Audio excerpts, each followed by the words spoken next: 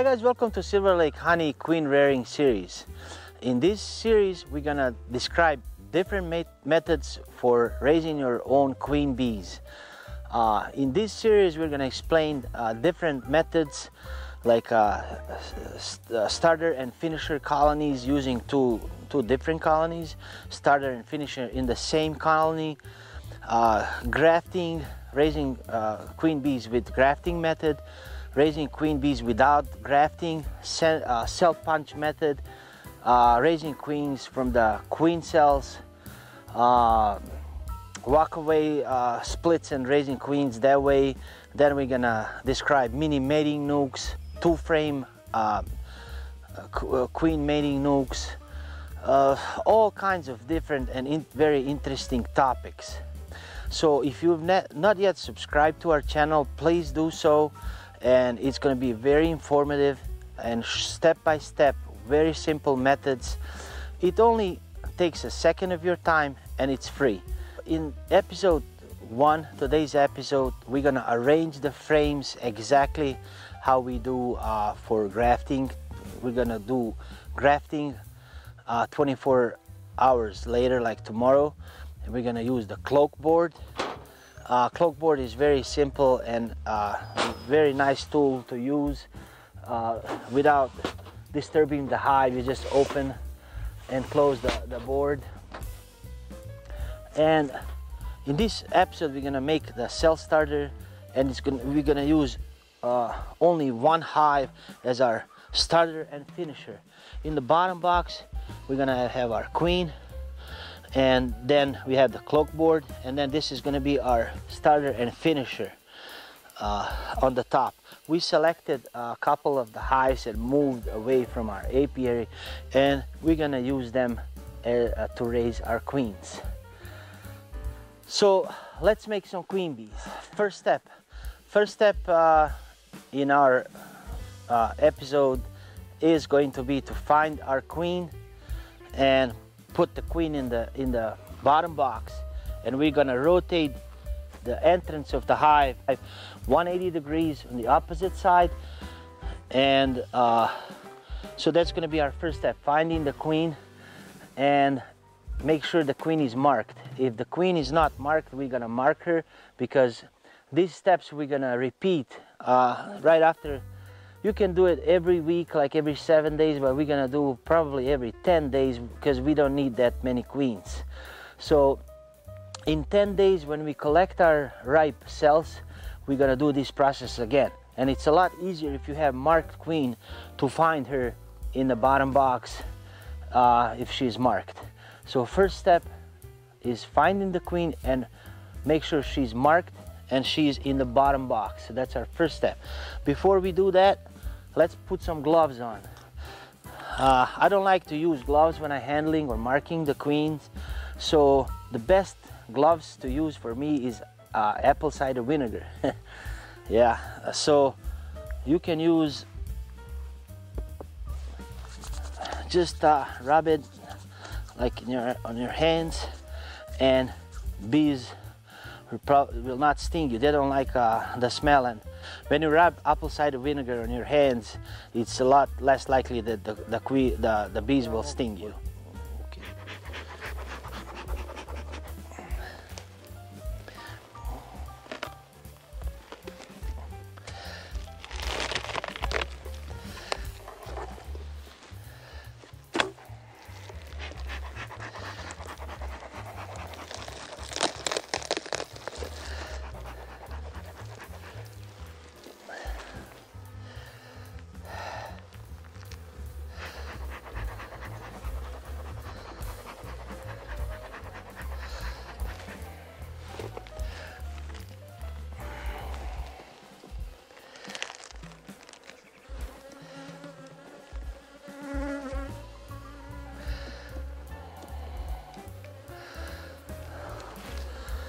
Okay, so what we're doing is taking a quick look if we can see if the queen is in the top box. It will be really helpful if we find the queen right away. Then it's going to be a lot easier for us instead of going through all the hive, because later when we move the queen down in the first box, it'll be a lot easier for us to find her. But since it's the first time we're making the queens on this hive, it can take a while to find the queen. We're also looking for the queen cells. We don't want any cells potentially, if the bees starting to make swarm cells, then we can't make our queens, so we have to make sure. And later, like when we do this some other time, we're gonna inspect also every frame and make sure if there is a queen cell to destroy it. And here's the queen right here. Oh, yeah. She was marked yellow, but it's almost wiped out, so it's last year's queen, but she's still going strong. So this will make this procedure a lot easier. She's right here in the corner. So what we're gonna do is I'm gonna take the new box and put this frame in the what I'm gonna do is take the new box and put this frame in that box and cover it. Okay guys, so here's our queen on this frame. She's right here. Very, very nice queen. She's last year's queen, but a nice one. So what we're gonna do is we're gonna move this frame down in the middle.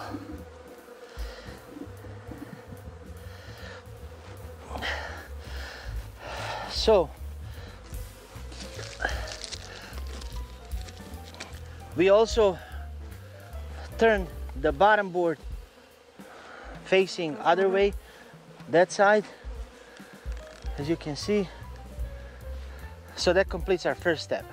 So the next step is the frame arrangement of our top box, of our starter and finisher.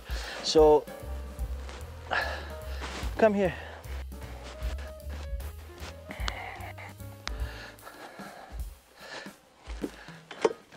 So this is actually the way we're gonna arrange our top box. So on the we're gonna find the honey frame and put it on the side. Then we're gonna try to find a frame with honey and cap brood, and then all cap brood and pollen frame, which is gonna be right next to our grafting frame. So this frame will gonna be a small patch of open brood, which will attract the young bees to feed our grafting larvae. So next one is going to be our cap brood and a frame of foundation. So the bees draw foundation on this frame instead of our grafting frame. And the next one is going to be either honey and cap brood, or we're going to do probably going to do in-frame feeder with these two frames. So I'm going to use feeder. And this frame is going to be our grafting frame.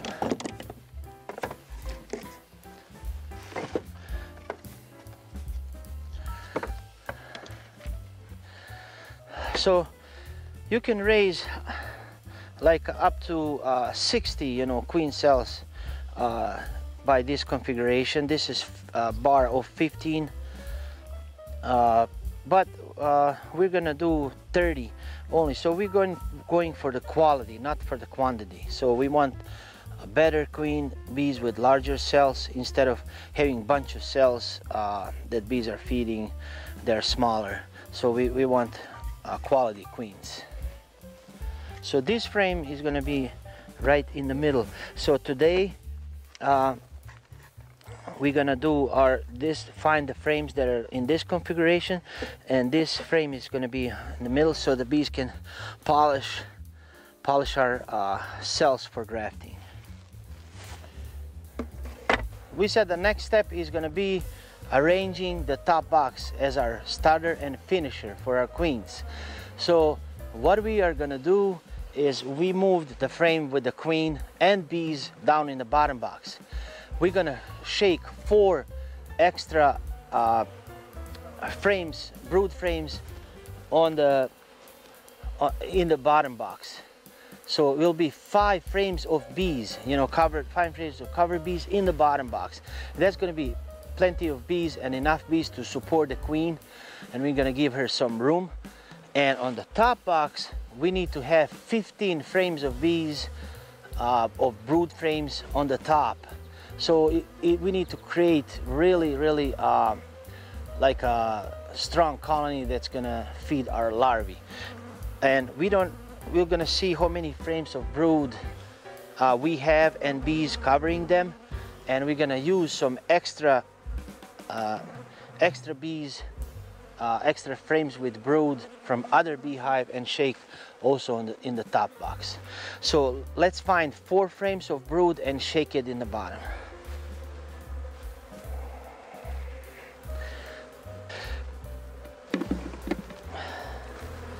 So that's 1 frame with the bees, 2 frames. This is the 3rd frame.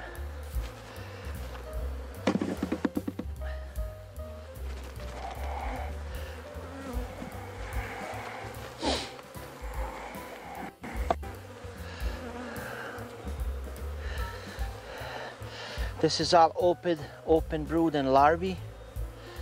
And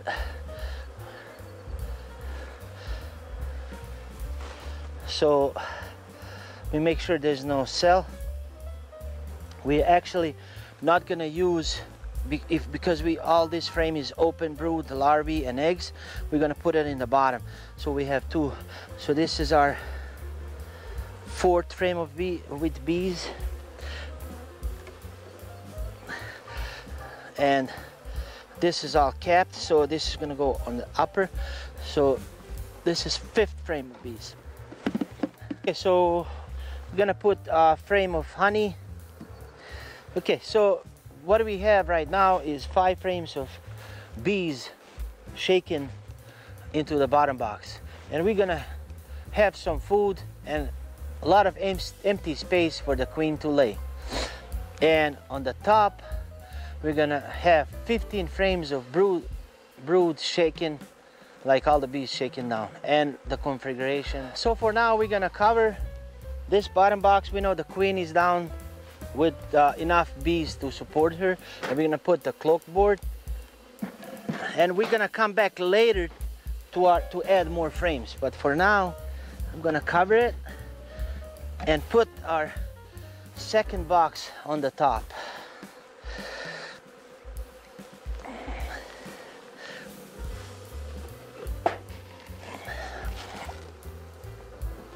Now we're gonna shake all the bees and select only the frames in this order.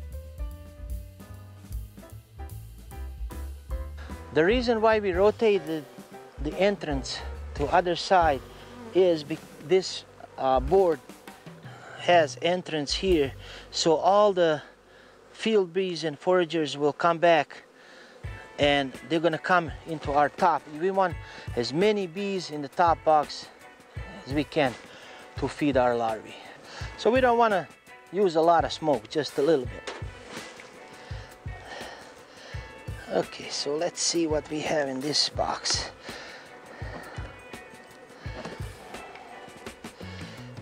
So this is the empty frame, so this is good for the bottom. We're gonna put it here and then use it in our bottom box.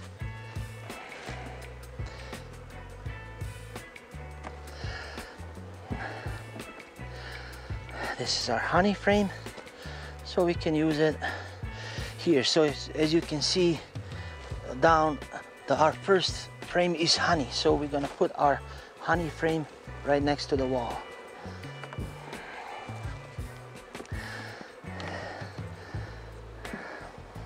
Our next frame is honey and capped brood. This frame is all pollen, with a little bit of nectar. And and honey on this side. So this frame, pollen frame, is gonna go right next to our larvae. So as you can see here, it's gonna go in the fourth spot right next to the grafting frame. So let's put it back for now. So this frame is cap brood and pollen on this side, and also cap brood and pollen on the other side. So this frame would be good as our second frame. Okay, this frame is all eggs and larvae and some cap brood, but mostly is eggs and larvae. So this frame is gonna go in our bottom box. So we're gonna shake all the bees from this frame. This is also open brood frame, all eggs and larvae. So we're gonna shake this frame down and move it down to the bottom box too.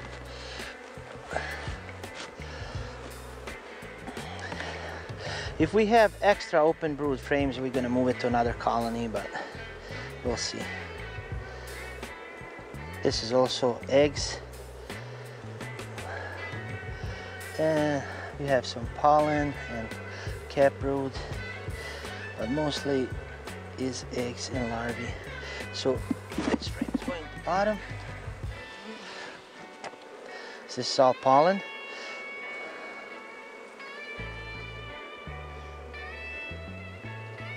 And eggs. So this frame has got a lot of cap brood, and also on the side it's got a small patch of open brood. So we're gonna put it right next to our grafting frame.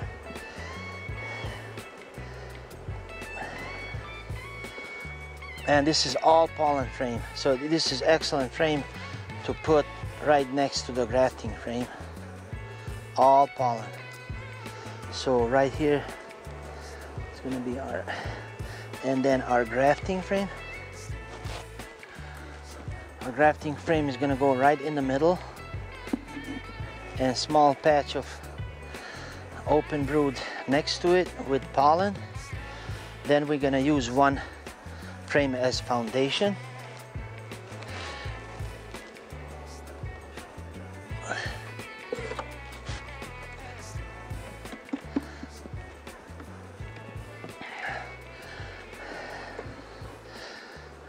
This is some honey, but we're gonna find another one. It's gonna go on the bottom.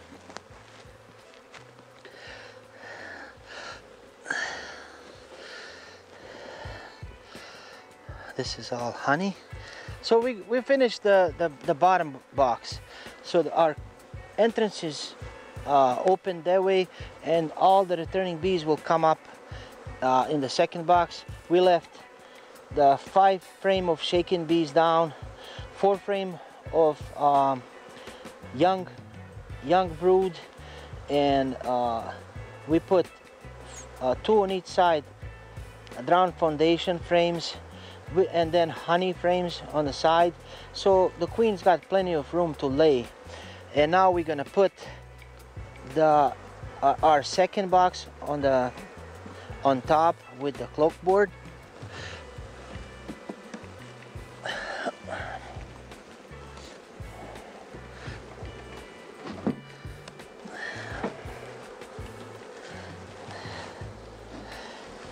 Okay, so now all the bees that are exiting, foragers that are returning back, they're gonna use this entrance and populate this hive.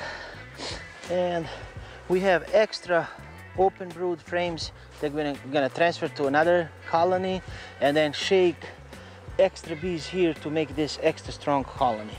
We also put feeder. We're gonna put 1-to-1 sugar syrup, and then we're gonna put the pollen patty also on top of them.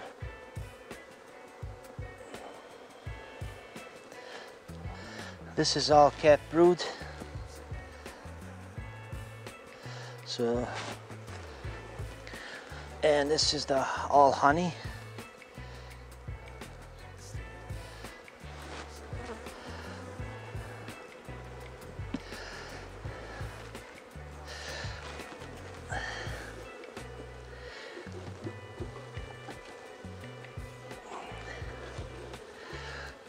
And this is all honey frame, so we're gonna use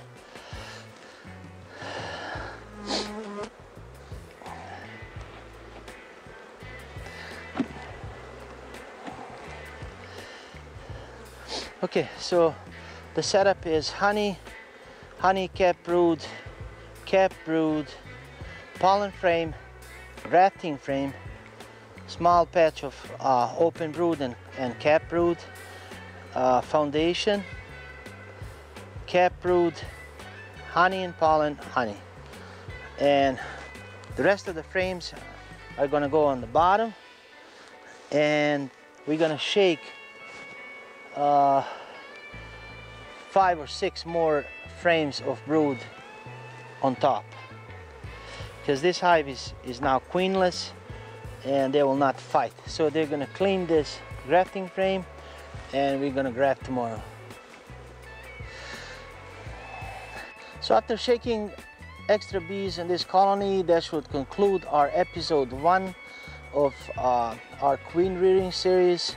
Tomorrow we're gonna come and graft into our grafting frame, and we're gonna show you how we graft young larvae, and also all the steps of raising bees in this cloak board method.